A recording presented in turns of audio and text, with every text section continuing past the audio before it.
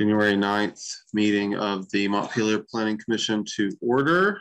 And first we have to approve the agenda. So I'll take a motion to approve. People have a chance.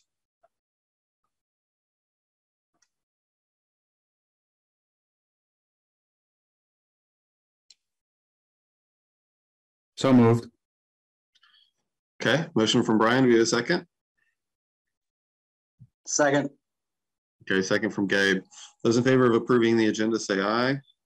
Aye. Aye. Any opposed? Okay. Agenda approved. Comments from the chair. I don't think I have anything. I wanted to clarify with Maria that we have the right contact information and that she's receiving emails, but I believe that she is. Just. Yep, I'm getting emails. Okay, great. Okay, so that was there's one thing I wanted to make sure that we had straight. I don't have anything else. Does anyone else have any comments or anything on the agenda from the Planning Commission? Okay. Next, we have general business. If there's anyone from the public who has anything that's not on the agenda, now is the time to bring it up.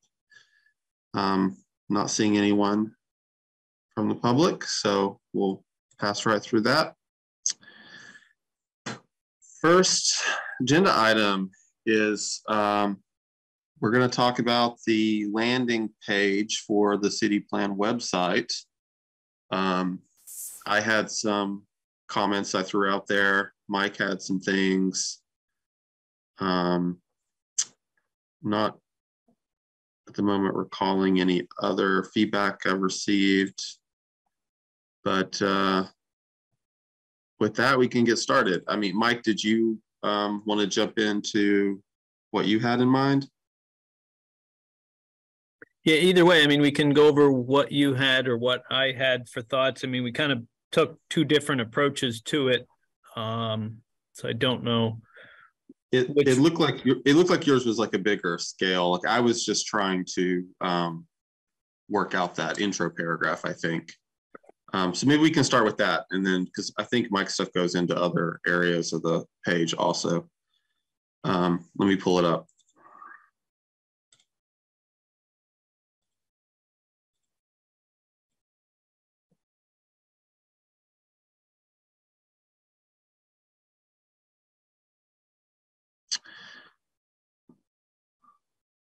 Well,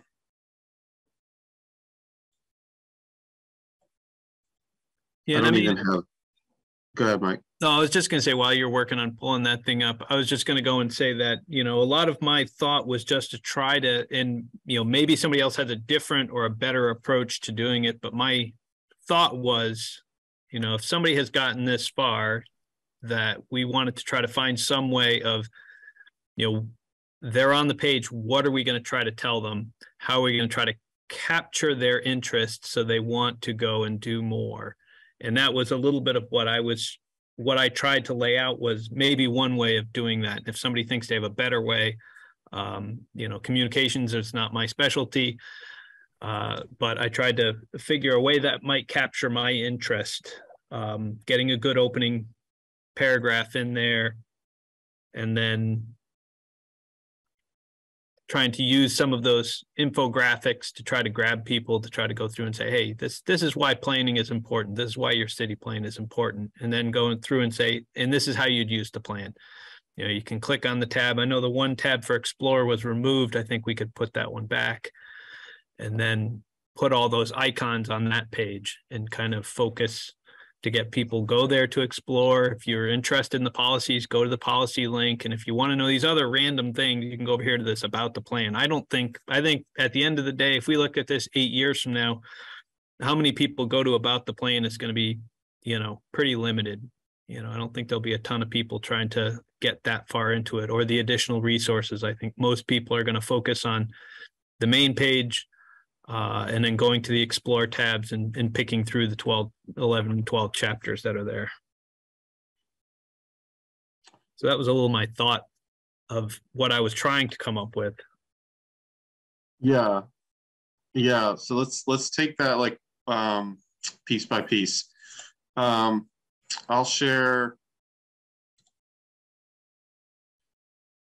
I just created real quickly because I had just put it in an email before, but I'll share the language. And this language, I guess we could talk about whether this is going to be like an about the plan type thing or actual landing page language.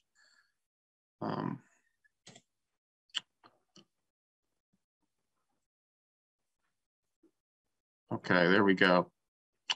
So this is what I'd thrown out there. We had talked about, from what I recall, it's been a month. We had talked about just having some language that gets into grabbing people's attention on the landing page. And so that's what this intro paragraph was intended to do. It's something I threw together right after our meeting. It's not like a ton of work was put into this. So feel free to have loads of comments. But that's kind of what this is touching on the big issues. So Mike, I have a question for you. Like if we have content like this, is this what you're thinking of the intro page or the intro paragraph to the landing page would look like? Or are you thinking about, or just tell me what you're thinking about. Well, we can go and I can show you what, I can bring back up the landing page so we can take a look at it. But the landing page had a header, and then it had a couple of sentences. It had, you found, or you're at the page, and then it had kind of two sentences. So that's what I was kind of focusing on, was that, welcome to the Montpelier City Plan, and then two sentences that help to explain to people where they are, what they found. And so that was why I was kind of focusing on two sentences. Mine came out a little more wordy than two sentences. So the one that was there, I think, is a little bit shorter, but I think the idea that was the idea, was that in the intro, there were those couple of sentences. This is what you're talking about? Yeah, we're not seeing it on the screen though. Oh. Because okay. Well, yeah, okay. I'll share your document.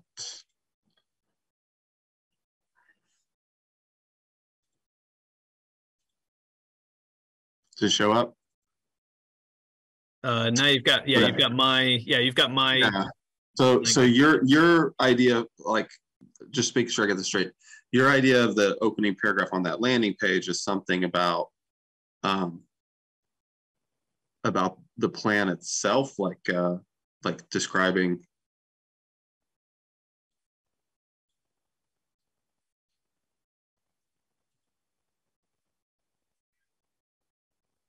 Is that what you were thinking? Like this info here? Yeah, and that was going to be the opening paragraph. And like I said, I don't know if that's necessarily what it should be, but that's a little bit of where I was. Yeah, so that's I think this is a good thing to get feedback from the rest of the Planning Commission on. Do we think that the landing page, the main page, the main landing page, should it go into like a summary of substance type stuff, like the thing I had before, or should it be like background info about the plan and go from there?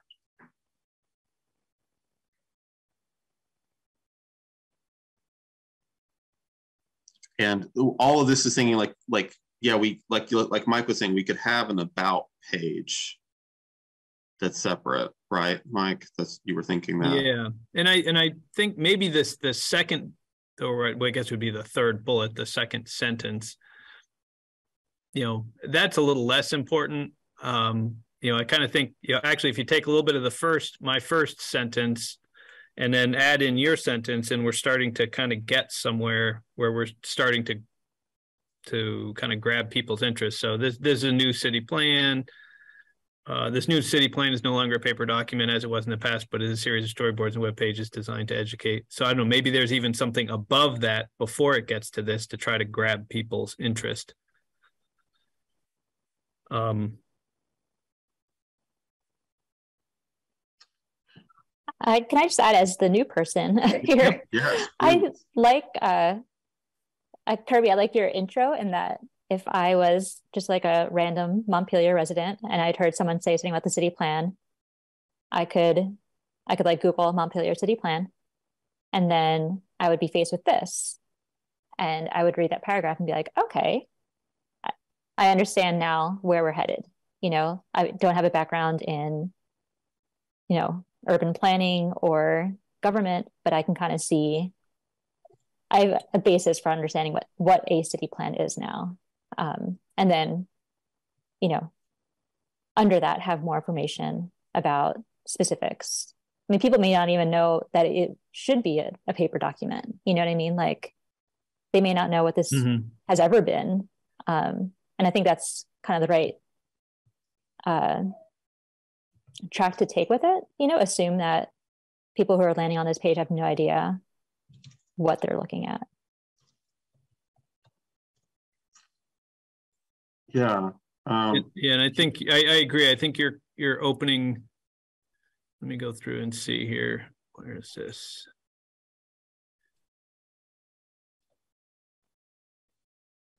So this is where the plan opens up in city plan, planning for our future. So I think I would say welcome to the Montpelier city plan, not necessarily the hub site. But if the next paragraph, because we've got these two sentences here, if the next one kind of opens into what you're talking about, Kirby, I might say this city plan rather than the city plan. This city plan puts Montpelier's values into action, or this is Montpelier's city plan where we put our values into action. As a city, we'll provide housing to all people who want to live here. Our community is open to all people of all backgrounds and circumstances. Our city will be designed so our residents can live full lives without having to own and drive an automobile. By living in Montpelier, our residents will significantly reduce their impact on the world, region, and local environments. So I think that would be an excellent starting paragraph. That would do a better job of grabbing people's interest. Like I said, that was my thing, is I wanted to grab people's interest, and I probably didn't do a good job with mine, but that was my thought. We could then, as we go down, maybe get into some of what I'm talking about, or maybe not. And then the idea was, so I had my opening paragraph, then I had why is the plan important? And maybe we can skip some of my stuff and go right to that. Why is the plan important? And before we had, they had put in, SE Group had some infographics. I thought those were really good. And we should keep those. My thought was move this to the Explore tab, which was in between about the plan and implementation. I would put Explore, implementation, about the plan, and then additional resources would be a little bit of how I would put them in there. But then we could go into why is the plan important? Why is the city plan so important? You know, think about big issues that surround us today. We've got some infographics to talk about the housing crunch or whatever we want to have. Pick the topics that we want to put an infographic on to try to capture people, let them know they're important issues that we all need to address. Okay, so what are some people's thoughts about infographics? What topic areas do we want to try to highlight? I think Mike had pulled up some options for us.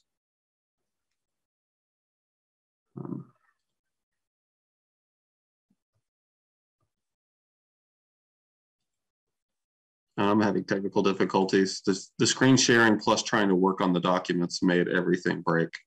Oh. But all right. Well, I'm not sharing and you're not sharing, so hopefully it's. I'm going to have to pull up your document again.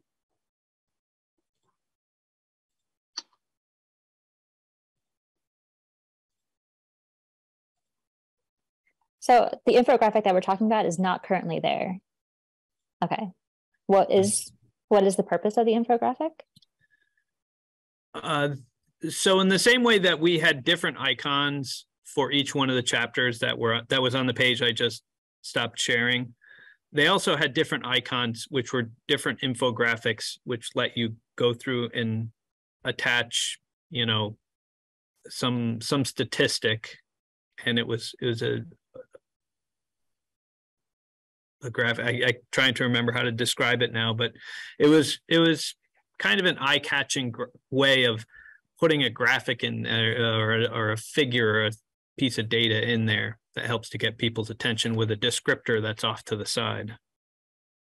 But is there any specific information that we want to give right there? I'm sorry, I'm having trouble understanding.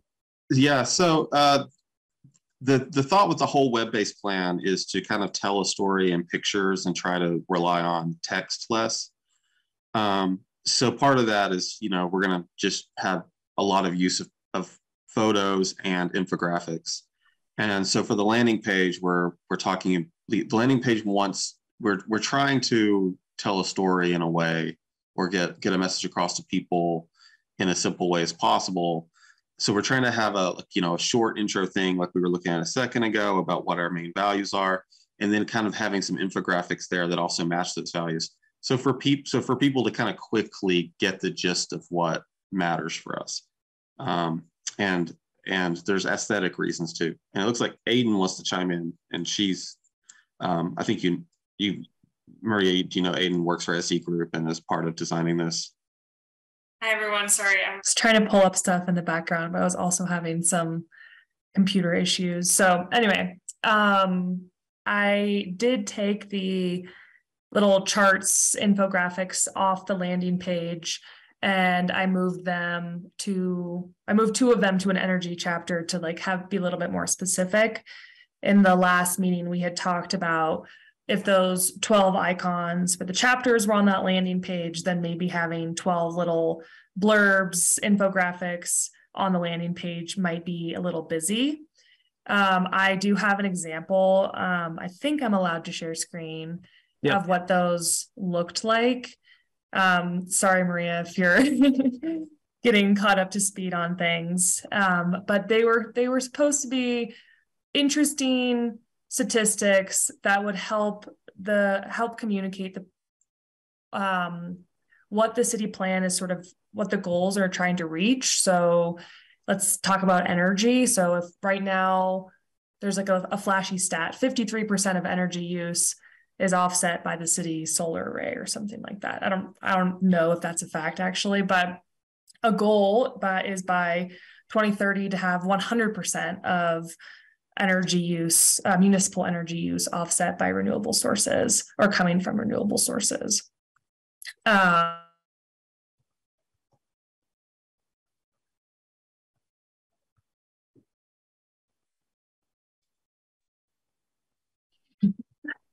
Okay.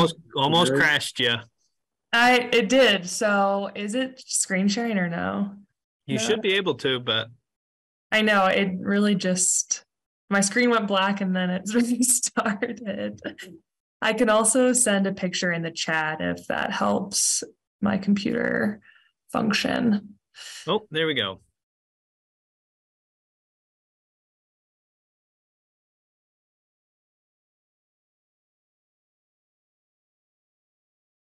Well, it looks like we got a few of the graphics, but not Aiden.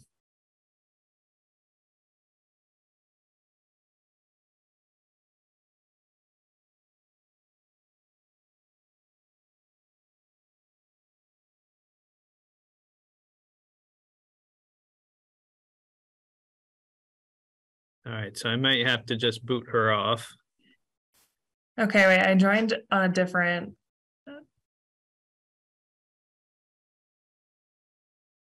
All right, well, I will leave you there if you're. Okay, I'm just gonna take a picture of my screen and I'll send it in the chat. But anyway, that was the point of those graphics. And I think if we can pick one from each chapter and have them on the front screen, we can configure them in a way that's interesting and engaging. But that was the point of that home screen. And sorry, they're removed now, so we don't have the visual aid. And I don't necessarily think we need to have one from every chapter. I just think we need to have enough to, as Kirby kind of kicks it off with his paragraph, if we then shift into why is this city plan so important, and even if we have just 2 or 3 key facts to kind of go and back up why is this city plan important, and this is this is the place, this is the document where we move forward to identify how we're going to address them. And then we have a brief explanation after that of how do you explore this plan? How do you use this plan? How do you use this document? I think if that were our thing, catch them in the introduction, say why it's important, and then say how they can move forward exploring the plan. And then if we've done our job, then they can have an opportunity to click on the next page. And maybe some of what I'm talking about gets moved to about the plan as well. Right. So, oh, sorry. Go ahead, Aiden. I was just going to say I think between Kirby and Mike's intro, I think there could be some sort of hybrid approach. I liked the blurb about the values, Kirby, but I think also for that intro page, kind of a good in-between would be something about maybe like the values that Montpelier is choosing by having this web-based plan, and that they want something that's engaging. They want to be transparent. They want to have ongoing public discourse about these goals that the city is putting forward, and that people can really see themselves in getting from A to Z on some of these goals and strategies. So anyway, I think there's so about that. My assumption is that people will be going here to get into some substance about what we're doing, and I'm not assuming that most of them will care that much about its format or us talking about the format. You know what I mean? Like, I'm not thinking that most users are gonna, like, if we had a paragraph about this is a web-based plan and this is why we have a web-based plan and that kind of thing, I think that most people aren't going to be interested. And they're going to say, okay, well, what are you doing with your plan here? Come on. That's my assumption, but I could be wrong. So I was thinking that like info like that would make sense for an about page, which is kind of when I looked at Mike's materials. I thought that was what he was talking about too. But what do other people think about that? Because that is kind of like a threshold question about what we're trying to achieve, which is what Aiden was getting into. Like, what are we trying to achieve with the landing page? Like, what is the hook that we want? And if we want to have infographics as part of that, which I can see the appeal in that because it catches people's attention and gives them info in a succinct, easy way. If that's going to be part of it, then what types of graphics do we want to put there? What do we want to put at the forefront? So that's what I'm throwing off the planning commission right now. And what feedback do we have about what's important for the landing page?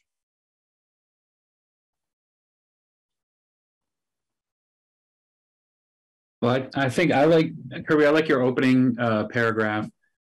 I think we do need to say something in there about how this, it is a plan, but it's a look forward for the city. And then the idea that you would have why it's important and then just tee up. To Maria's point, I'm new too. The idea that there's 12 chapters, I don't think it's too much text to kind of set some context for what they're looking at. I do think that, like you said, we have to assume people have never seen a plan like this and don't really understand what it is. And I think that, very rudimentary description of to look ahead, your content about, top big picture, what it is and how it's a look forward, and then why it's important. And then, there's 12 the plan is broken up into 12 chapters, addressing topics, blah, blah, blah, like you have here. I mean, I don't know if that's end language. I feel like that's kind of something that should tee up, and it's very quick language. It's not like it's this, you're looking at it, it's this huge, novel of text. And then the infographic, I can't, I'm not clear on if I think the icons, are we saying that the icons on there, the 12 icons, are something that are going to live on the landing page, or they're going to go to another page, or is that a decision to make for us? They're on there right now. I think we have decided to keep them on the front page. Yeah, I think that's a good thing. I think it's a good thing. We just got to tee it up and say there's 12 chapters, looking ahead on these 12 issues. And then I love infographics. I think that is something that grabs people, and they want to see quick snapshots of information. So the question is, how do you tee that up? I mean, if there's 12 chapters and then you have 3 infographics, people are going to say, well, where's the other, 9? So I guess it would be a matter of how to incorporate the infographics after you've teed it up and said, here's the format, here's how you get to the various places. And then I guess it would be kind of like, here's some interesting facts about some of the chapters. I don't know. Like you said, Mike, I don't know what the number is of infographics that you would have on there, because then it does start to get busy. May I ask I was out last meeting, so maybe this was discussed before, but can I ask what's the issue that we're trying to address by dealing with the landing page right now? Because I just say, I grew up learning how to write. One of the things one of my writing mentors taught me was you write your intro paragraph last. Once you get everything out on the page and you understand the scope of what you're writing about, then you can turn your attention to introducing the readers to that substance. And we don't have the substance in place yet. And so do you have a way identified some sort of urgency in needing to outline the landing page right now? Because I just feel like we may be better served if we work on the nuts and bolts of the page, of the sub pages. We understand what sort of the entire scope of the content and of the page is, and then we can turn our attention to the landing page. Yeah. So the reason why we're working on it for the most part is because SE Group wants the feedback from us about how they should go about their work. So they want to get some big picture ideas from us, so that they can start developing that other content. That's the biggest reason. The reason why the landing page could be important, and why I think it's arguably appropriate to start working on it, because the landing page is supposed to encapsulate the plan itself. Well, as far as our work on the plan, we are pretty much done. We do kind of know the story that we've been trying to tell through the chapters that we've been doing. The city council is going to change that. So maybe, I don't know, we don't know exactly, and we don't have a way to know for a long time how that's going to shake out. But just assuming that's going to be basically the work that we've done, then we kind of do know the story. We just want to know how we need to tell it. The story is the chapter we've already done.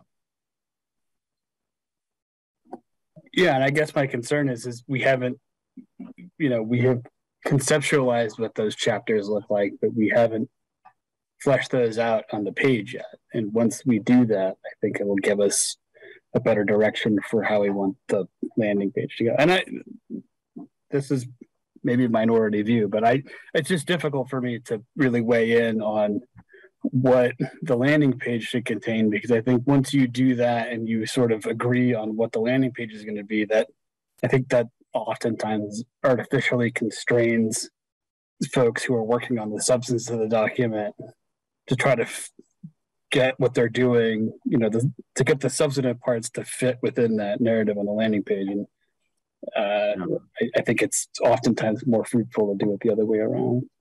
But I guess, that's a good point. To the extent that SE Group wants feedback from us in terms of, I'm not quite sure what the scope of what they're looking for, but are there other larger issues that we should be addressing outside of just the landing page?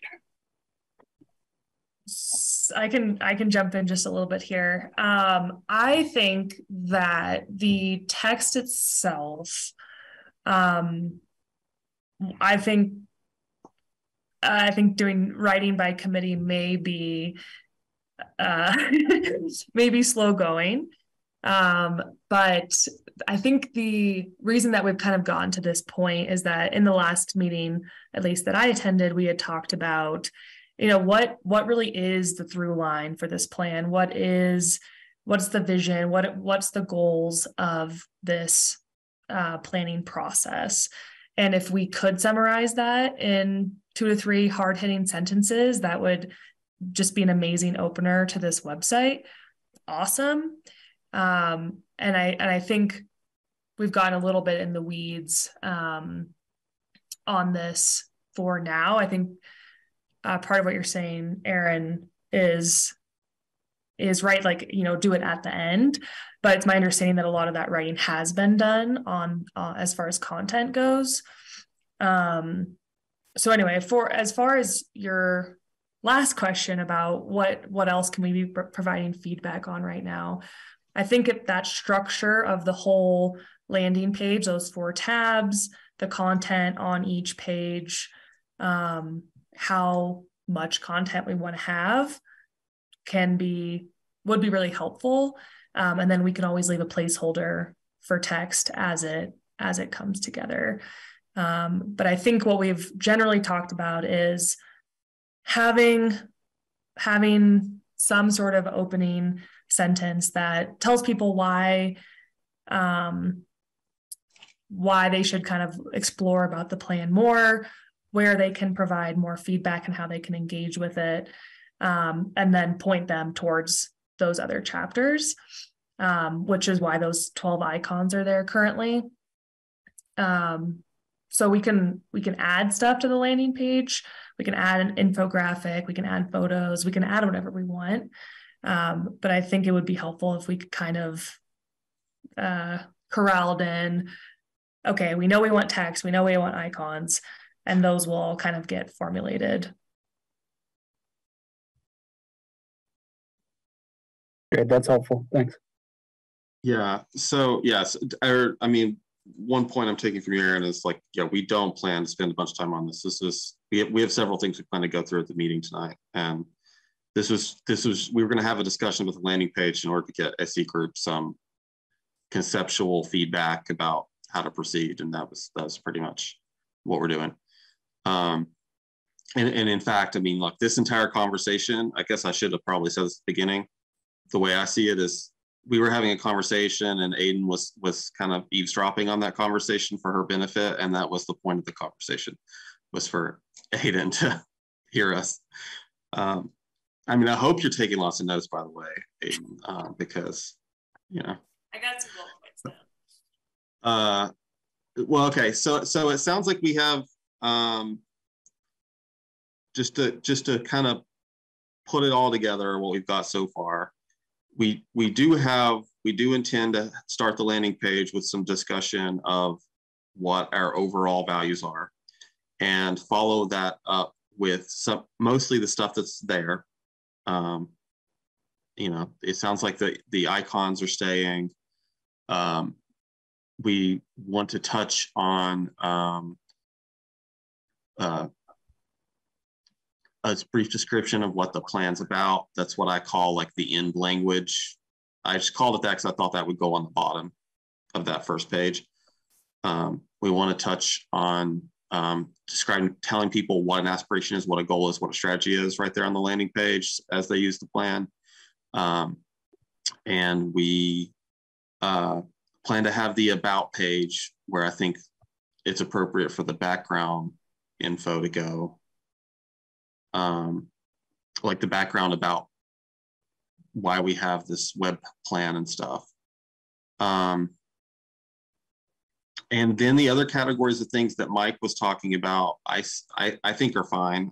I don't have any objections to incorporating that stuff either. Does the city, the planning commission have, I'm assuming everyone got a look at Mike's document. So I think there's good stuff in there that also kind of jives with, I think, the ideas that we've had in our heads about this. Is there anything else you need, Aiden? Has this been beneficial for you to hear? Yeah, no, it's good. And my last question here would be, where for the aspiration and goal definitions, do you want that up front or do you want that more in the about page? I think I've heard people say that it's good to have that explanation up front, like when Brian was talking about, and Maria too touched on, assuming that people don't have a lot of background knowledge here. So to explain some of the jargon up front, I think is what we were thinking. Yeah. Maria, I liked your language of, if I'm just the average person coming to this website, what would I want to take away from it and where would I want it to point me? I think planners can get caught up in the trying to explain everything about the planning process and the plan. But you're right that this is for interested members of the Montpelier public, and trying to really frame it up for them. So yeah, Kirby, this has been helpful, and I can kind of just continue listening in the background here if there's more conversation. Okay. I'm comfortable with moving on. And Mike, did you have anything else you want to make sure that we touch on before we move on? No, I think we captured most of the what was on that page. So Aiden and I can work on, we need to get the architecture going of the plan so we can start building it out. Even if we're only building it out to 80%, we still need to have an idea of where we're building it out to. And as Aaron said, that's a good point. It is helpful to kind of do your introduction last, but if we at least have it framed out, we can always come back when we're done to go through and say, now that we've done our 11 chapters, 11 storyboards are now written, let's go and look back at our introduction and make sure we've set the table for this the way we want it to be set up. Yeah. And some really good infographics or materials might be developed over the course of that we might want to move to the landing page. I definitely think that's a possibility. Okay. Well, we'll move on to the next item, except that my computer's broken now, so. Mike, I'm gonna drop off, but we'll be in touch tomorrow. Okay. Yep. Thank you, everyone. Have a good night, Aiden. Thank you. I think next on the agenda was your CNU AARP discussion. Yeah, pull that back up. So this is what I was thinking about kicking things off on this topic. I'm going to actually give some background now that for the sake of, Gabe and Maria and Brian weren't around when this all started, but back in the spring we received the city received a contact from the Congress for New Urbanism, which is a think tank for planning that's well regarded and is progressive, and they were working with the AARP to, I guess they were partnering because senior housing is a big issue. And they kind of on their own reviewed our zoning bylaws and other planning documents for the city and gave us some feedback about what we could do to change those documents to make housing easier to develop. We are completely on board as a planning commission, and I think it's safe to say the city council has vocalized many times that it's on board with producing more housing and increasing housing.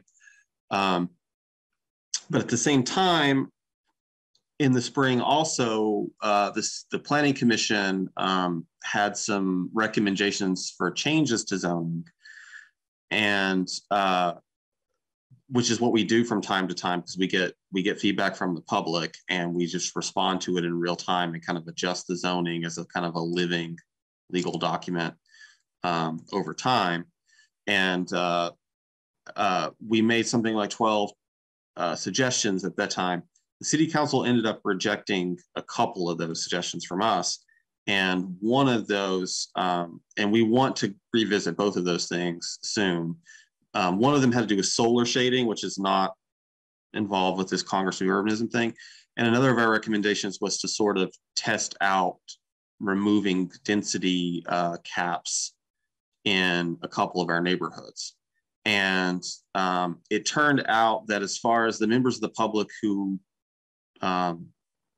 didn't like the suggestions, that was the lightning rod issue. And City Council backed away from it and said, Planning Commission, look at this again and come back to us with a really well-developed idea. Well, that density recommendation coincidentally actually overlaps with the Congress for New Urbanism recommendations, because in their recommendations, they state that ideally Montpelier would not have zoning caps.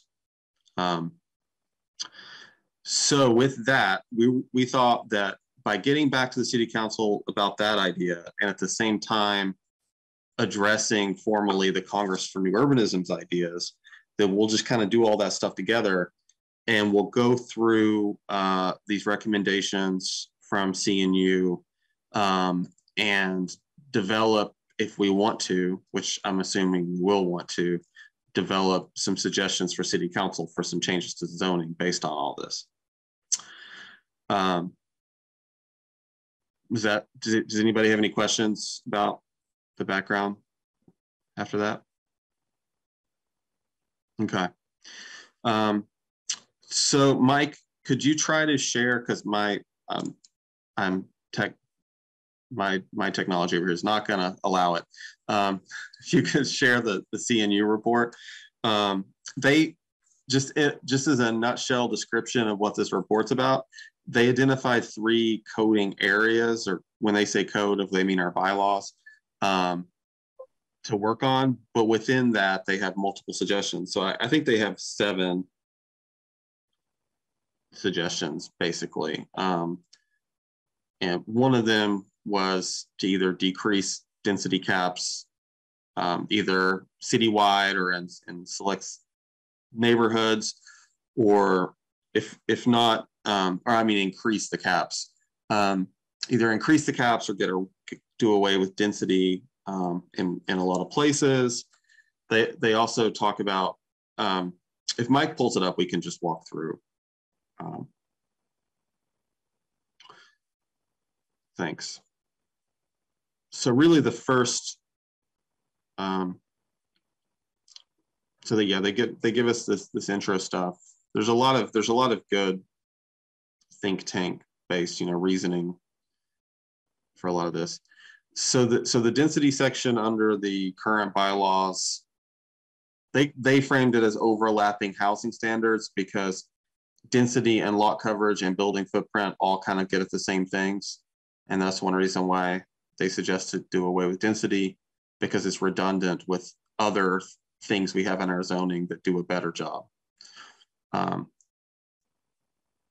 In general, in the past, this planning commission has not been happy about density because it's just arbitrarily stops development. So that's their first thing. And then I think also in this section, there's the discussion of lot coverage, which, and Mike, feel free to jump in on your interpretations or your ideas for any of this stuff as I'm kind of summarizing. Lot coverage, their suggestion that I took away was that they want us to only count the buildable part of a parcel for lot coverage, which is just, it's a way that we are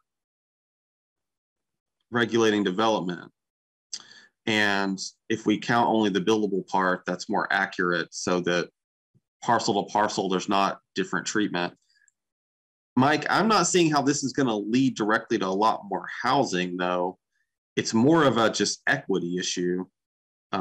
If you happen to have a property that has some cliffs on it you can't build on, then our zoning kind of favors you in a way, because we let you build on a lot more of the other part. I don't know. What are your thoughts, Mike? We'll stop there.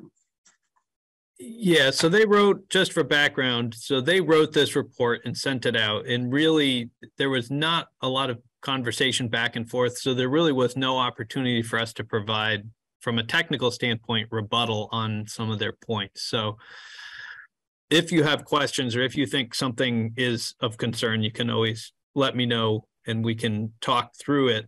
Because, for example, the lot, the building footprint, there's waiver provisions. Now, the waiver provisions are not in the same place in the regulation. So you see there's a building cap of 1,500 or 2,500 square feet, but don't realize that in another section where they talk about dimensional requirements, there's a waiver that says you can build a building at whatever size you want. You just have to go to the DRB to get approval for anything above that number.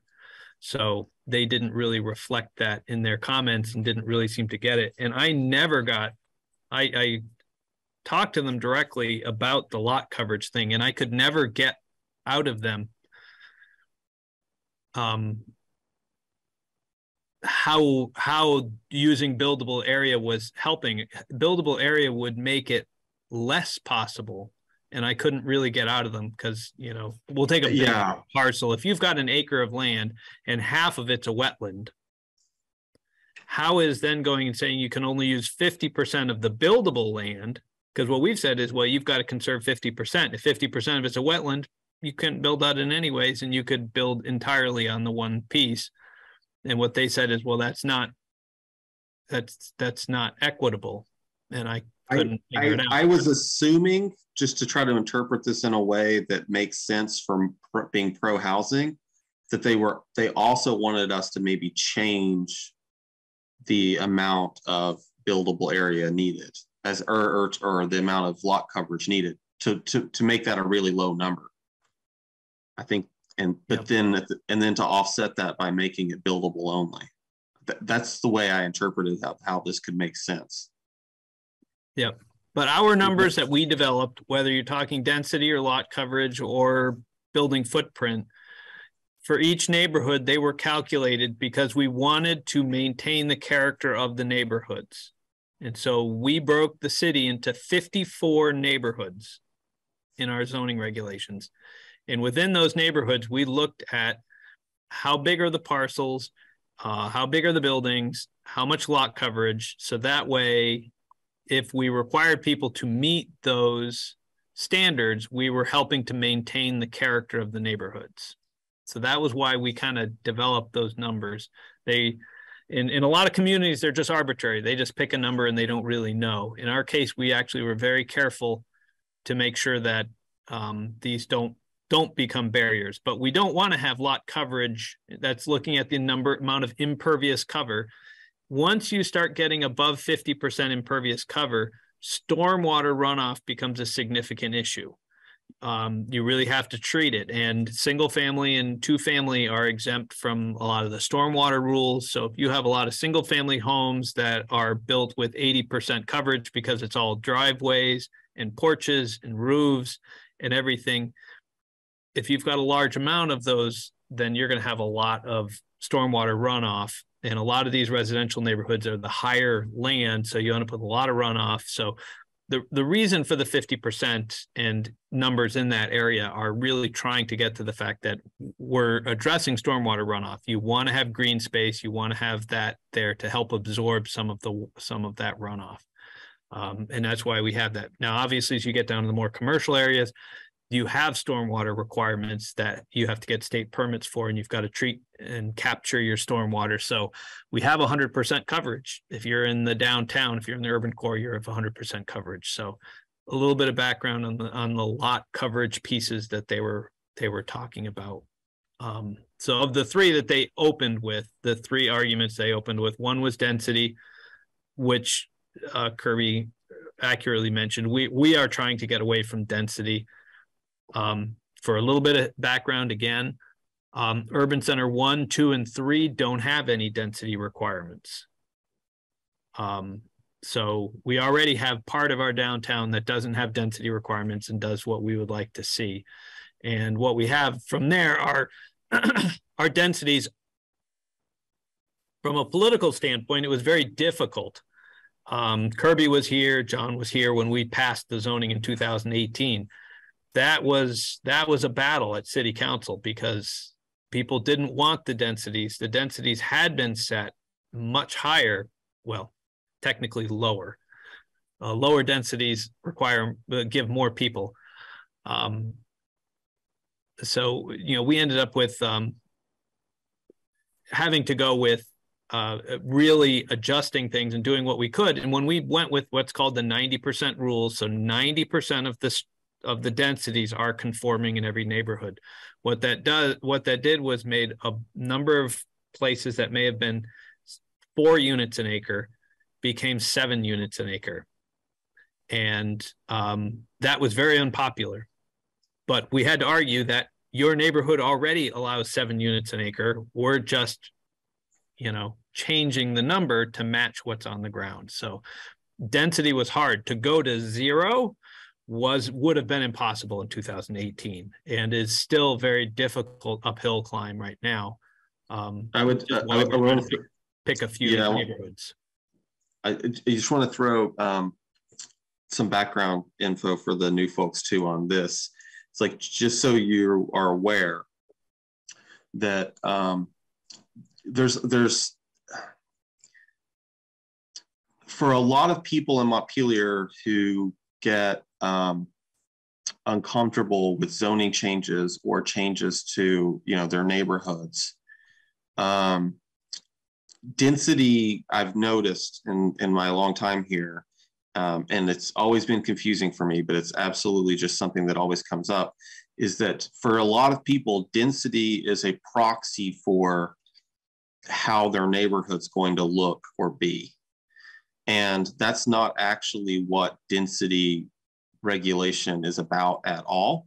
But in this town, it's become the proxy. When people hear density, that's what they always fix on whenever there's zoning changes.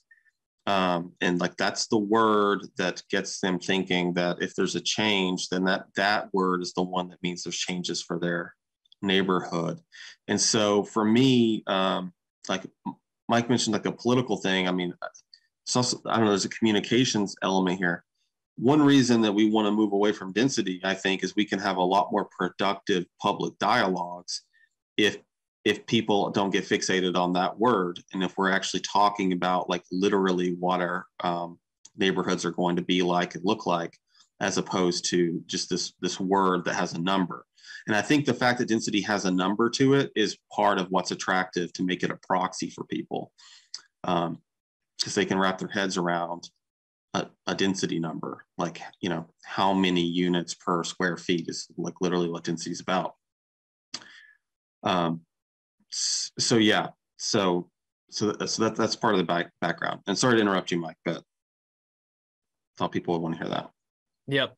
So yeah, and maybe we just stop here. I don't know if you guys had a chance to take a look at it, but as I said, at least this first section where it goes through these 3 issues of building footprint, these are abstract standards. And do they put the suggestions there? No. So what I'm thinking, but I'm definitely wanting yep. So this is like our preliminary discussion about what we're going to do about this.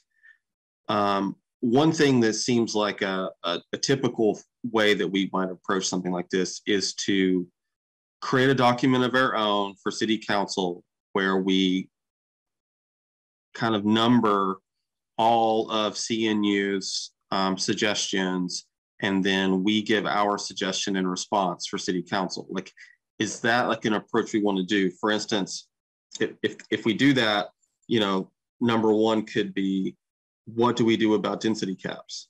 Because CNU is the least ambiguous about that, where it's not good. And then lot coverage. Do we go down a list like that, and then building footprint correction? And if we do that, then there's an opportunity to the places where, like what Mike was talking about, how maybe CNU didn't understand the process quite right. And so if there's a technical explanation, addresses and kind of sweeps under the rug that issue, then we could address it there. I don't know what it. So that's one question I have about how we want to proceed. People can think about that for a second. I'm just going to like just briefly go over like the other things I see as what their suggestions are. One of them is design standards. They want us to have a lot more design standards. And that's something that would replace lot coverage and building footprint and density. We currently have design review in certain neighborhoods, and there's a design review committee that that helps people in certain situations when design review gets triggered. The city council thinks of it as something that the public doesn't like. That's their experience. I don't know, like personally, whether a lot of people don't like it, but so city council probably does not want us to come in with a bunch of new design review regulations, and especially I don't think they want us to expand the neighborhoods in which design review applies to. Even if like, so that's kind of some of the context there, but that's something that CNU was having us look at. I think one thing, Mike, that we would really help us from you is to help us figure out what are some things we can do in lieu of regulating through design review, but still get at preserving, preserving the character of neighborhoods in a similar way, but one that might be more palatable. Like I think that's one of the big brainstorming things we're going to have to do with this is we probably politically can't do exactly what CNU would like, which is to have a big robust design review and then not try to regulate in these other areas, but maybe some kind of compromise in the middle. So that's gonna be something that we're gonna need to work through. There's and then at the bottom, Mike, these didn't seem like big things to me, but you tell me.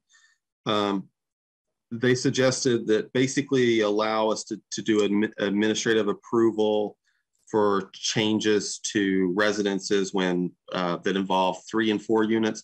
Right now, we're pretty lenient with what people can do with 1 or 2 units. But if you have a property that's more than 2, if it's so CNU wanted us to start being more kind of lenient with 3 and 4 units as far as what kind of regulation and bureaucracy that people have to go through. That seems, I mean, I don't know, that seems good on its face to me, but what are your thoughts about those suggestions, Mike? Yeah, they had a couple of them that, this was another area where there were things that I had some disagreements with, and it would have been nice for them to have kind of passed over a draft of their proposal to our zoning team so we could send back comments before they published it.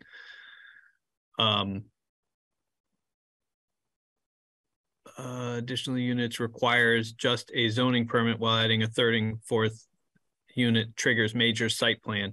So we have, so the number 1 under the suggested improvements is one that we've talked about a little bit. John has certainly recommended it in the past, is under state law, site plan requirements require that you would single and 2 family is exempt from site plan. And site plan is where you look at the internal workings of a parcel. In other words, where's the parking, how's the driveways, how do they interact with the sidewalks, those types of things. Usually it's used for commercial properties. So if you're building a business and you've got a parking lot, you've got a building, what is the lighting like? What are the signs like? Are there any sidewalks that lead, or any pedestrian pathways that lead to the sidewalks? Those types of questions are addressed. So that's what site plan looks at in a lot of cases. And so we've had the conversation of whether 3 and 4 units we could exempt. 3 and 4 unit properties from site plan approval because a lot of that is less needed.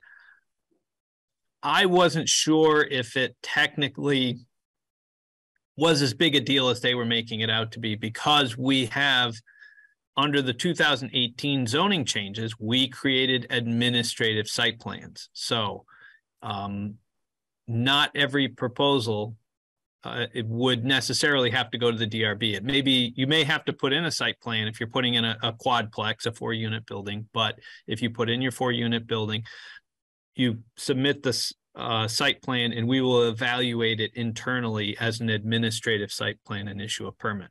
So you still have the requirements, but you're not going to a DRB hearing and you're not going through the added costs and times. So that is a recommendation they have, to exempt those. John Adams has talked about doing that. We've talked about it, but it's never kind of moved forward yet. It's one we can put on the list of things to consider. I don't think it's necessary entirely, but it certainly is something we can look at. The second point here, the change of 1 unit to 2 unit, the reason that language was put in there was because the table of uses, this gets a little legally wonky, that's the table of uses. So if you're changing from one use to another use, you need to get a permit. Kind of a basic zoning thing. Well, because so many uses were the same and we had all these lines, we started to combine some of the residential uses. 1 and 2 unit is put on a single line. 3 and 4 unit is on the same line. And we started to realize, well, that means because they're on the same line in the use table, they are technically the same use. So if you go from a 3-unit building to a 4-unit building, you don't need to go in and get a permit. And if you don't need to get a permit, you don't need to meet any of the requirements. So if there's a requirement that you have 1 parking space for every unit and you go from a 3-unit to a 4-unit, you don't need to add a parking space because you don't need another permit. Literally. If you don't need a permit, you don't need to follow any of the rules. So as long as you don't build anything, as long as all you're doing is internal work and you're converting a 3-unit to a 4-unit, you don't need to go and meet any zoning requirements. So we were like, well, that shouldn't be a thing. You should come in and get a permit. It'll be an administrative permit. It'll cost you $30 and we'll give you the permit because you're going to meet all the requirements. But you should come in so we can make sure, A, that you have the density, because you could violate the density. You could only have enough density to put in 3 units. But according to the table, it's 3 and 4 units. So you can just go in and put in the 4th unit because you don't need a permit. So what they're talking about is just really bad. So number 2, we would argue is a really bad idea. They also had a big fit about, the fact that all these are acceptable, but to get a zoning permit, to obtain a zoning permit requires public notice to be placed on the property for 15 days to advise interested parties. Those are legal requirements.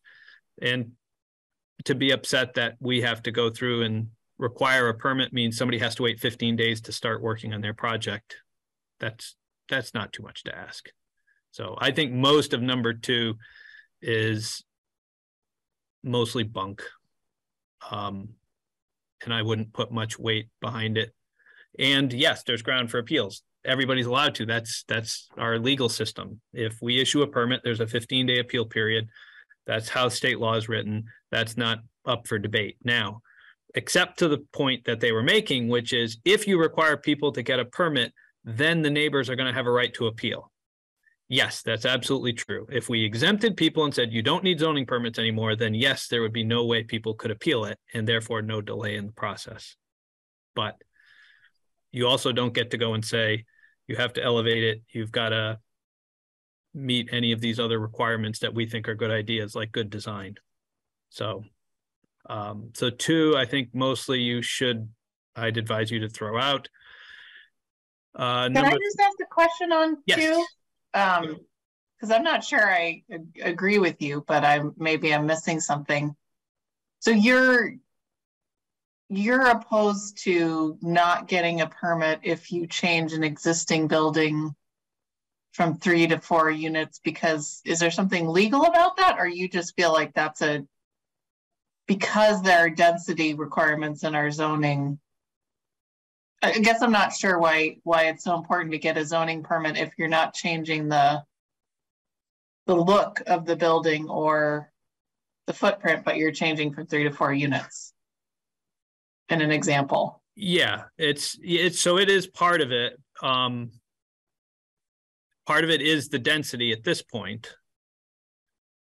But the reason, the reason that line, we have that line in there, like I said, was because just for a legal reason, if somebody changes from a single family home to a duplex, the way things are, they recommend it, you wouldn't need a permit at all. You can just go in and put in a duplex without getting any permits. And I think that I think is an issue when we have these other requirements. Like I said, going from, if we would eliminate, now if we eliminate all the other requirements and we're not looking at anything, there's no parking requirements. And during the process of doing these things, we also go through and make sure all the other requirements are met. When somebody comes in to do a permit to go from a single family to a duplex, we will advise them of the fact that they need to get their wastewater approval, and we send that over to the DPW so they can get their wastewater approval. So it's generally, that's why it's there. There is also the, as we said, if we've got the density, if we don't have any density requirements, we don't have any parking requirements, and there's really no reason for us to be looking at it, then yeah, we could have that conversation of just saying anything that's approved for 1 to 4 units is a use. And until you reach the 5th unit, then you become multifamily and you've got to get a permit to go from 1 to 4 units to 5. You could have that as a policy. I think that's worth having a conversation about, right? I mean, I think that's a really good conversation. Why do we not want to talk about that? Yeah, I mean, I kind of feel like that's my dream is to, I think, if I'm understanding correctly, is to just move towards more design standards and less focus on density and parking. But like I said, if we don't have density, we don't have parking standards, then it starts to become more, then there is a legitimate question of, is it worth even getting the permit for it, and do we define the uses differently? But I think until we get that point, we really can't follow their recommendation, because the parking requirement makes a difference when you've got places where you've got on-street parking, and that's always been a thing. Because somebody could build. Go ahead, Gabe. When we were looking at the one that was rejected by the city council, we were going to the 1,500 square foot, right? We were trying to expand into that area. Does this recommendation, does it have certain limitations, or is this throughout, like we're saying, anywhere in the whole city, duplexes, triplexes can become quads? Is that anywhere? Yeah, this would mean anywhere. What they're saying is, so if you have a 3-plex, you can go to a 4-plex. Now, it doesn't do the in-between. It doesn't do 2 units to 3 units. It just does 1 unit to 2 unit and 3 unit to 4 unit. Oh. I thought a change here would affect going from 1 to 3 or 2 to 4. I mean, it could if we group them together differently on the use table. I'm just going specifically how they were looking at the use table. Yeah, I think it's something for us to mark as to review when we go through, and it will be contingent on some of our other recommendations. I mean, like you were saying, Mike, like this, it starts to make sense as policy better if we do a lot with removing density or and we weren't planning on tackling parking, but that's also a perpetual. But if you have a design requirement, and this is looking at the bottom, I guess, second to the last sentence, this was probably the one that had the biggest issue with. The current process for obtaining a zoning permit creates an unnecessary hurdle for anyone who wishes to provide additional housing in accordance with all the established requirements. If you don't require a zoning permit, there are no requirements. There are no requirements. If you say you don't need a permit, you can do whatever the flip you want. And that's where I'm basically like, you can't have it both ways. You can't say you have to build to all the requirements, but you don't need to get a permit. It doesn't work that way. So this goes back, I think, to Kirby's recommendation after discussion in the first one, right? I mean, we could go, I think it's actually a good way to get back in front of the city council. We were given these recommendations. We go through it. We explain why some of these don't apply to us, or we don't want them to apply to us, you know, or they didn't take into consideration some other things, but it allows us to go back in and say, but we do agree with these things, all of which help us get at our housing issue. Yeah, that's definitely the goal, I think. Yeah. Mike, did you have any other feedback? Like, what about their ADU? Like they were talking about just opening up the definition for what's an ADU. I think at first blush, it made sense to me to basically they want us to open up and accept what counts as an ADU. And take away some of the rules that we have that might prevent people from building them. Yeah, I think this one was another one that went a little bit to some differences of how things are read. So an ADU currently must be distinct from the primary dwelling. ADUs are often distinct from the primary dwelling located above a garage. However, this should not be a requirement. Many large homes provide an ADU completely within the primary residence, blah, blah, blah.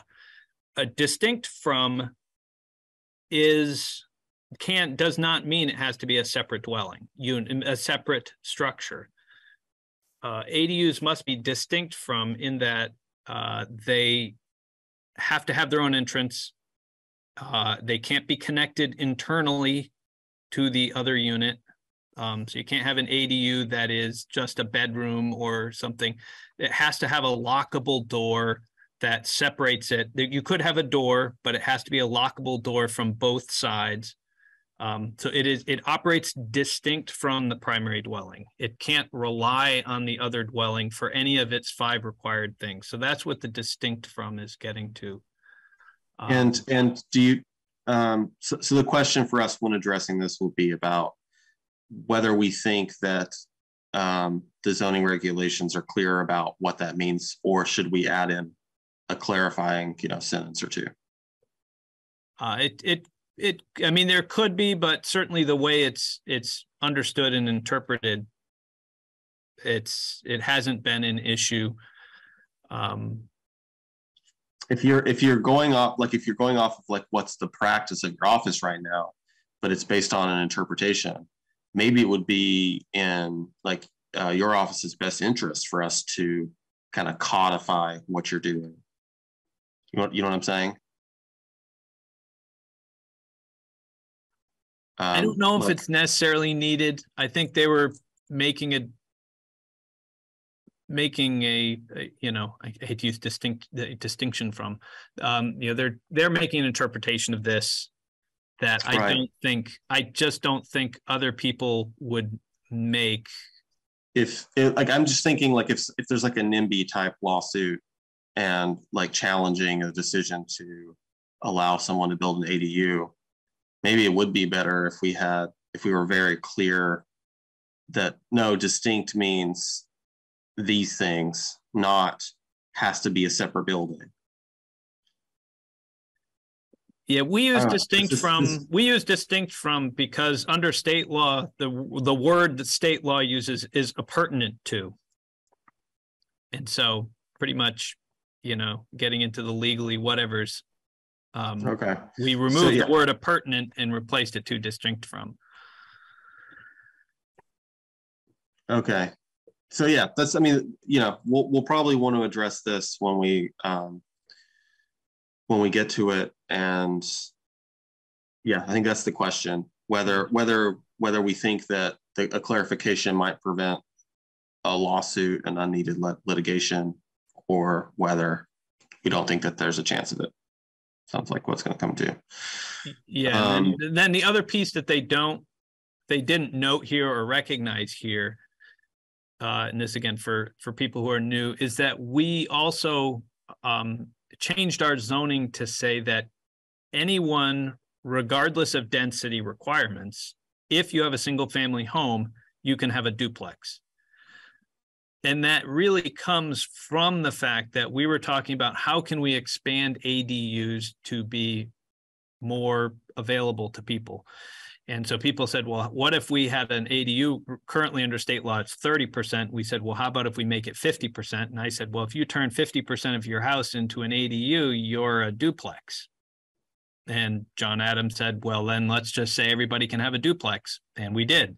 So the rules really, and a lot of people come in and say, I want to put in an ADU, and we'll advise them to say, you know, the ADU has some restrictions and has some limitations. 90% of the properties in the city are conforming and can have a duplex. The only ones that can't, you have to have a conforming lot to get that extra duplex rule. But for the most part, most people do. And only people who have small lots, in other words, if you're on a lot of 5,000 square foot requirement and you only have 3,000 square feet, then you're forced into using the ADU because you don't have enough land, but that's the only requirement. So we really didn't get any credit for that. But for the most part, because our zoning is so good, our maps are so accurate, our neighborhoods are really well defined, that most people can put in a duplex, which means most of these requirements go away anyways. And by duplex, we have 2 units. So you can put 2 single family homes separate. You can put them connected. You could put one in front of the other.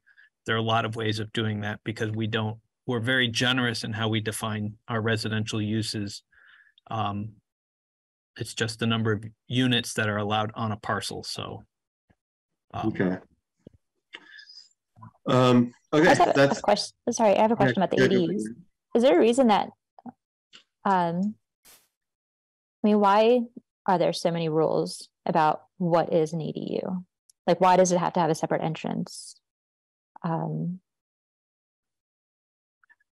So it has to have it can have if it comes into a common lobby and then the single family home has a door into its unit and then you have a door into the ADU, then that's different. It's just, there are 2 things. One is building code. It's kind of where building code and zoning overlap. Somebody can't have an independent, you can't have a requirement that you have to go through somebody else's property, like through somebody else's apartment to get to your apartment. You should always, each unit has to have an individual access to the outside. Okay. And that is because of building codes? And yeah, that's for building and fire codes. Okay. And is just generally kind of the way it is. Otherwise, you know, you might rent apartment A and then your landlord rents apartment B, and they go and they tell you, oh, by the way, this guy, he's just going to walk through your apartment because that's the only way to get to his apartment.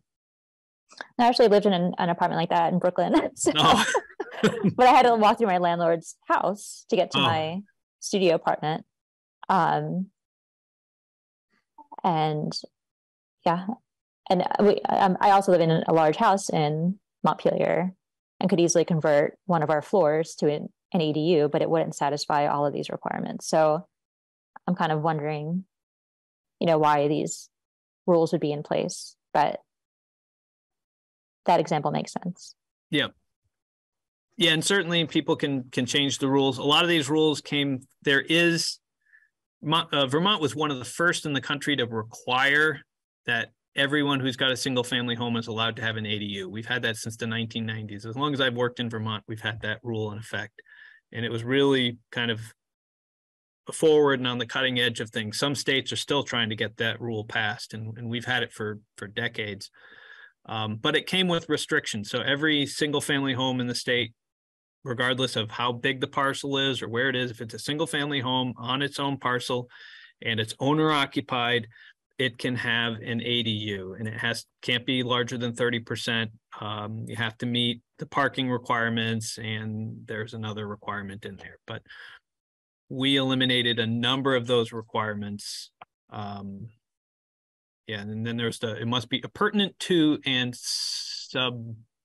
subservient of, or something like that, some requirements. But we went through and eliminated a lot of those requirements.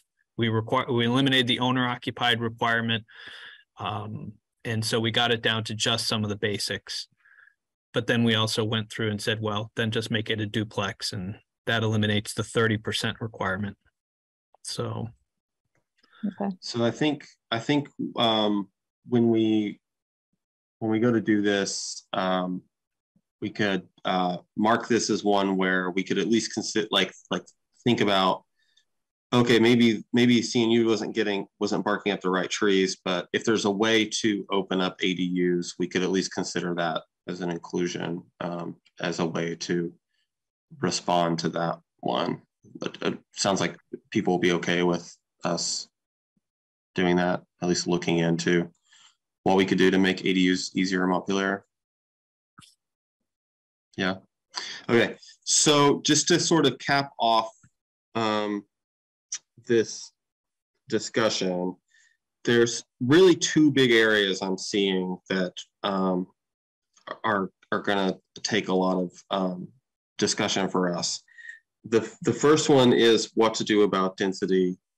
There's many options. If we're looking at incrementally like phasing out density caps altogether, or whether we'd rather approach it by just being more lenient and increasing the density caps for the policy reasons that CNU points out, that we seem to agree with. There's those questions. There's also the questions of where, where are there places in Montpelier where it might make sense to keep this density regulation. I think for the most part, when it comes to housing, our policy has been to try to put as much development housing that is walkable to downtown. So if we want to try to focus on the places that are walkable. So those are the things that we have to keep in mind. We're not necessarily planning to make any decisions tonight, but I want to put that stuff out there. I also want to put on Mike's radar that if he wanted to come back with ideas for things for us to consider, that's a possibility. And then at the same time, there's the design standard question that's going to be the second big issue for us to think about. What do we do, if anything, if we make changes to density to make that something that's not going to prohibit development as much? We heard about lot coverage and we heard about building footprint. Those were two other things. I'm not anticipating that we're going to do a ton with those other areas. But so the question is, if we change density, are we going to try to offset that and try to regulate character of the neighborhood type issues to offset that? Because again, density is not intended to even regulate how neighborhoods look. It's just regulates how many people can be there. But the public has a different perception. The city council might have a perception. So the discussion becomes, are we going to try to offset through regulating design and appearance in some way? Or are we comfortable going to city council and saying, you know what, we actually think that changing the density is not going to hurt a thing, it's only going to help, and we don't need to do that stuff. So that's kind of part of what we're going to have to do too. And that goes to the design standard issue. Can I just throw out, and I don't know, I mean, I know it would pick up some areas that are even beyond what we were talking about before, but what if we just looked at, and this is, again, not for deciding tonight, but just to think about, If we just said we're going to get rid of density requirements where there's design review, right? If we just take that footprint that's already approved and say there are no density requirements in that area, again, I know it goes further just looking at some maps than we were intending to go, but then we would, you know, we would free up a lot of space and we'd be complying with the recommendation as well. I think that's good. That also overlaps largely with what we might consider walkable, although not entirely. There's walkable stuff that's not going to be in design review, but yeah, that could be an approach. I think that the report here will. Everyone should probably take a good look at what the report says about the design standards. And what their reasoning was for us to beef those up, because we'll need to address that. And I think that what they just published was so well done, right? The recommendations. I mean, I know it's not rules, but there's some really good ideas about what you're doing if you're inside that design review district now. Oh, you're referring to the guidance that we were looking at recently? That was historic preservation guidance. But it was design review. That was part of a design review. Oh, okay. Because design review looks at historic preservation. Yeah. There's a lot of overlap between the historic and the design review. So there may be some other ways of kind of skinning the cat on these. It's you can, you know, one option is to, you know, I talked about the use table and we talked about density. So density would go through and say, you know, it's 1 unit per 1,500, and I have a 7,500 square foot lot. So I've got what, 5 units. And so then the use table tells you whether those are permitted or conditional as to what I need to get for a permit to build that. We could make the argument of just eliminating the density altogether and still keep it in the use table, which would then go and say you still need to get a permit, but you know, maybe, you know, you were before, because you had density, you were limited to 5 units. But because we don't have density, you could apply for 10 units or whatever, but it's now still on the use table, and we would be able to go through and maybe some things that we currently have as permitted uses, maybe we shift them to conditional. Now that's kind of going in the other direction, but you're basically eliminating density. But if you're going to be above 5 units, then it's going to go to the DRB to check for character of the area issues. So if somebody comes in and decides they're going to put 22 units, you might go through and say, you know, the DRB would evaluate that based on, you know, some of them, if it's low, it's permitted. If it goes above this mark, then it becomes conditional. I think something like that could be good as long as we don't actually use the D word. As long as it's in the use table based on numbers of units, it's based off of what we consider, you know, what we would currently consider as density caps and things. But I think we can do that without actually using the word density, because that's like, as I got to before. I mean, that word alone is enough to get people worked up in ways that causes misunderstandings.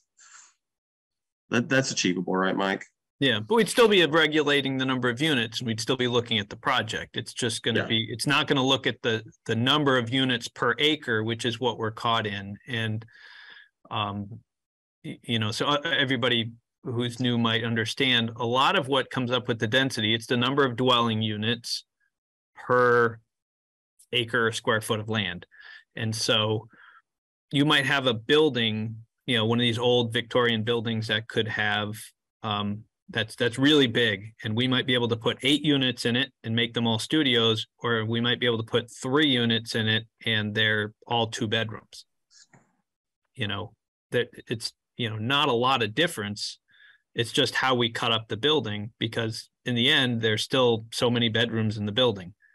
And so But sometimes that decision gets forced upon the owner because they're only allowed to have 3 units. So they're going to make 3 2-bedroom units. But the market, and I always use this statistic, I point this statistic out all the time, so hear me say it again, 43% of all of the people living in Montpelier live by themselves. People living alone, 43% of people live alone, 43% of the units. So that's, you know, we have a lot of 2-bedroom and 3-bedroom houses, you know, and apartments and things that are in this city.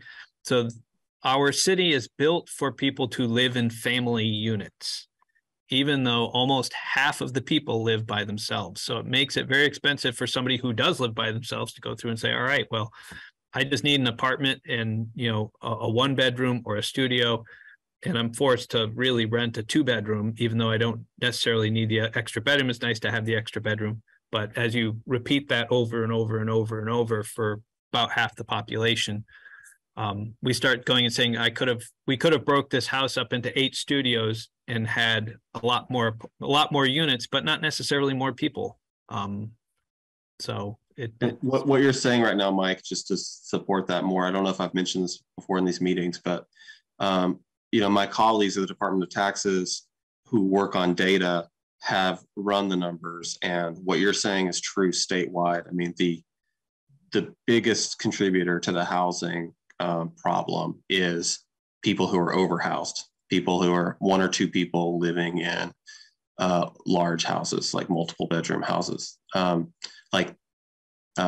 There's like they've done like a lot of research into that and have the tax data to know who lives where, and it's absolutely true. Of course, maybe the dynamics now changed with work from home. Everybody wants a bedroom and an office, so maybe having a 2-bedroom isn't so bad. But that's a little bit of some of the demographics that help to explain what we're talking about. It would be useful, though, to think about those large Victorians, right? Like whatever would be in that design review area that already exists, because we know it's going to be, we're not pulling anybody else into that. Or probably not. It's challenging to do that. But how do you get the 8 units if somebody wants to do that versus the 3, right? Like, how do we make that easier to do? And I think that should be part of this conversation. I feel like that stat about how many dwellings only have 1 or 2 people in them would be maybe a good thing for the plan infographic. Yeah, I agree. It goes straight to housing and our housing. Everybody always likes to disagree with me until they actually run the numbers and figure it out. When I used to work in more rural places, we used to talk about, you know, who's going to want to live in a city, you know, who's going to want to be, you know, get married and raise their family in a city. And I was like, well, tell me how many people are, you know, 2 spouses and at least 1 child. And statewide, that number is about 8%. And so everyone's always like, we need to build more single family homes so we have more places to raise families. And you're like, you're building 90% of your housing units for 8% of your people. Right. And that's why we have such a housing imbalance. That's why we have so many single people living in housing units, is because, well, I can't find an apartment, or I can't find a condo, or I can't find, you know, you can have a single family home. We just have to build more of them that are not necessarily tiny homes, but much more modest homes that would be, you know, our cottage cluster type units where people can buy a unit and it's relatively small, because they're probably going to live by themselves. Yeah, you wouldn't want to live there with 3 people, but that's not who it was built for. So yeah, the statistics are always very interesting to help to get the public to understand why we want more units. It's not because we're trying to cram more people in there. It's because the average household size in 1960, 1950 was between 5 and 6 people per house. Now it is 1.99. It's basically 2 people per house. And so big, huge houses with half the people in it. Yeah. And I'm serious about the infographic. I think it's a good, like, that's a good one. It says a lot. Yeah, I agree. I think it's a good one there. Like either in the housing chapter or somewhere else. Definitely a good one. Okay, so that's what we have up ahead. My inclination is that we're going to revisit this probably at the next meeting, and maybe start getting into the real weeds of maybe the density thing, since it's number one. But and just go down the list. But if people think that we should handle it in a different order than that, then I'm open to that. Just let me know.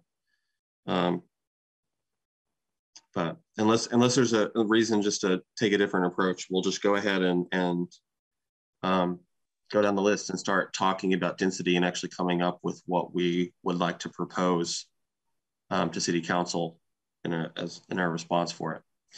And I've never prepared a document, and at some point it may be helpful to do so, to kind of have some of the pushback, some of the conversation here about, there's requirements for no parking lots between the front of the building and the sidewalk. We have that requirement.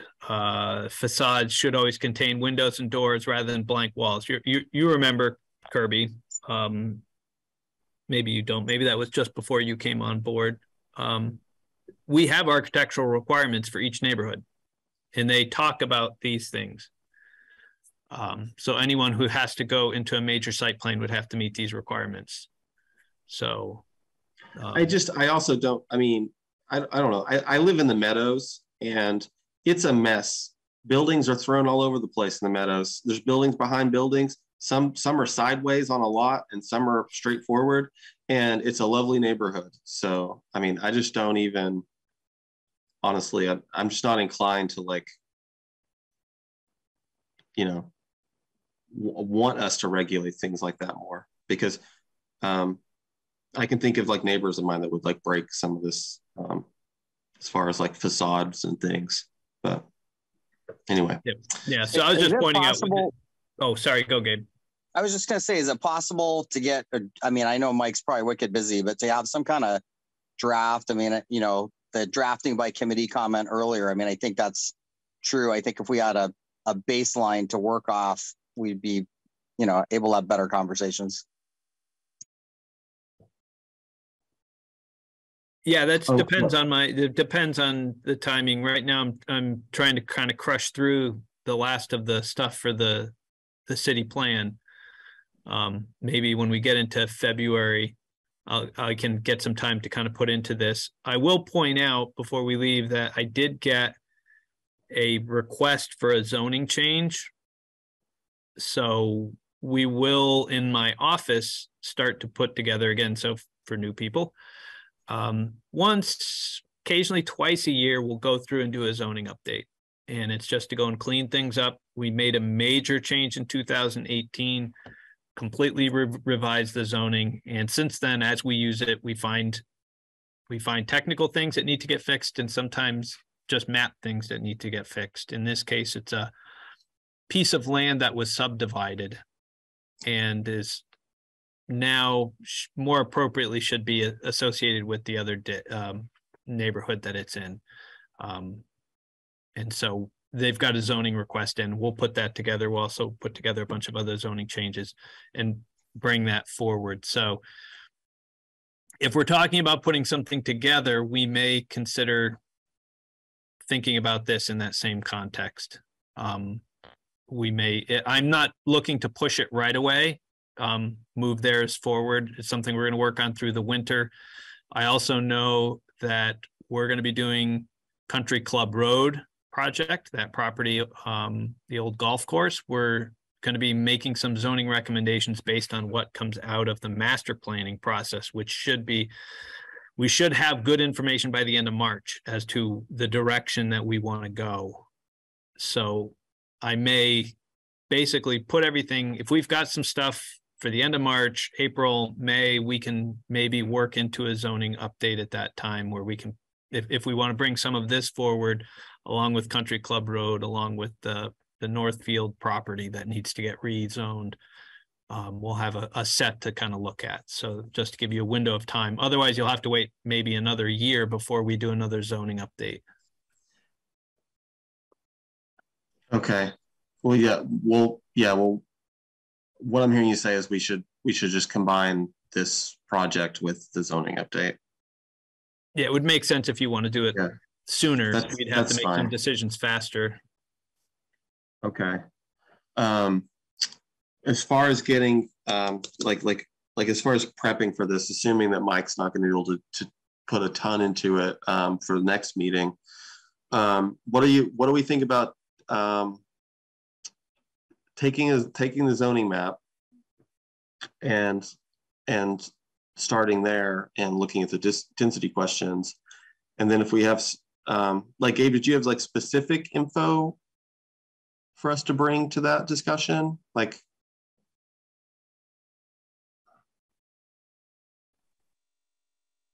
I'm sorry. What are we referring to? What? Well, about starting the density discussion.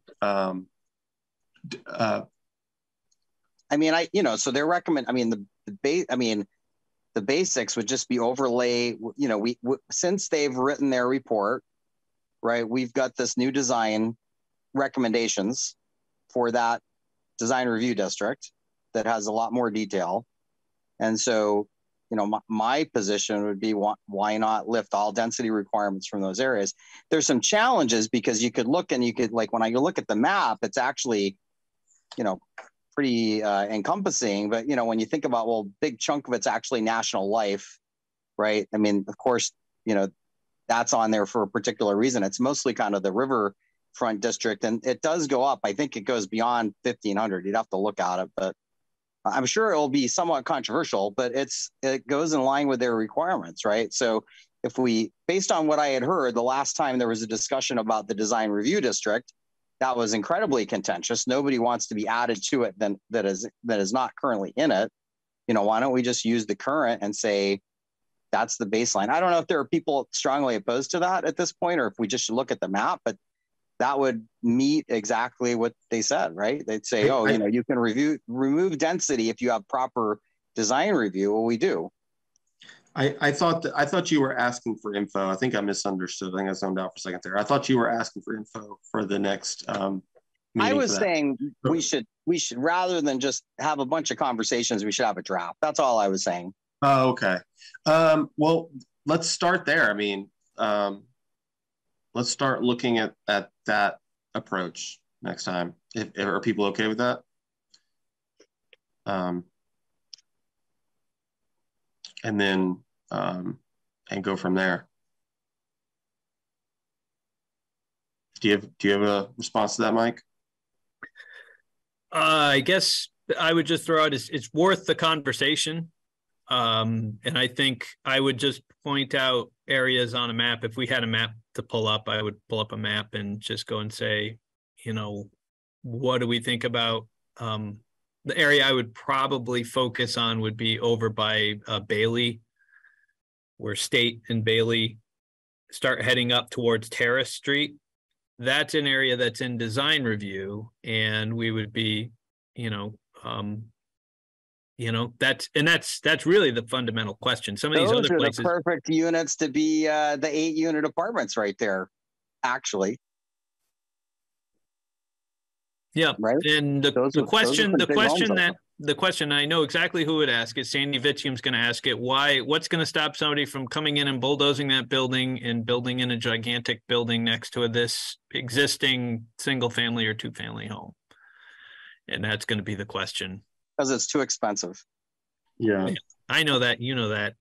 That's what is going to end up driving people to scream at the city council. So yeah, we'll be prepared for that. We'll be prepared. We should, we should, I think, make, what we think of as the best policy decision. And I think we should definitely put work into being ready to defend, our conclusions and position. Yeah. And I think the best thing to have that conversation would be, as I said, if we look at the use table, if we remove the density and then look at the use table, then that might be able to go and say, yeah, somebody can't put 22 units in there. It would require conditional use and they'd never get it, or something to that effect. We could certainly buttress one with another adjustment. So yeah, we can talk about that more. Okay, so let's plan to we'll start the conversation by looking at the feasibility of doing what Gabe's suggesting, and then going from there. And we'll just start tackling these things with the density. I guess we'll start with the biggest one first. Okay. I don't know if we have time to go over the next two items. We were going to review the goals and aspirations and strategies for a couple of the chapters that smaller chapters, not terribly substantive, but we'll let's just plan to pick that up next time because it's getting close to 7:30. So everybody just, if you can, go into the next meeting having looked at those things ahead of time. Mike, do you need that? No. Said, you don't need like an instant turnaround. Okay. Public safety is closer to being done. I just met with community justice today, so there's a section right at the front of the public safety one that's not done. I'll be filling that in with help from Carol over the next couple of weeks, so that will change, but it's considerably long. I mean, public safety is not a small chapter.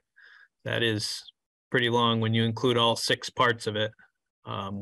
Okay. Police, fire, EMS, dispatch, yeah, community justice, and emergency management. Okay. Well, sounds like we know what we'll be doing next time then. Yeah.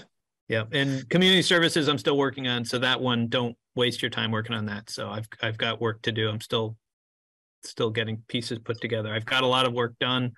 It's just pulling pieces together. That's good to know. So maybe public safety is more ready. Maybe at our next meeting, we can go over that and possibly vote it out and start this density discussion. So that's what we'll plan to do next time. Okay, does anybody have anything else before we adjourn? No, I move to adjourn. Oh, there you go. Motion from Ariane. Do we have a second?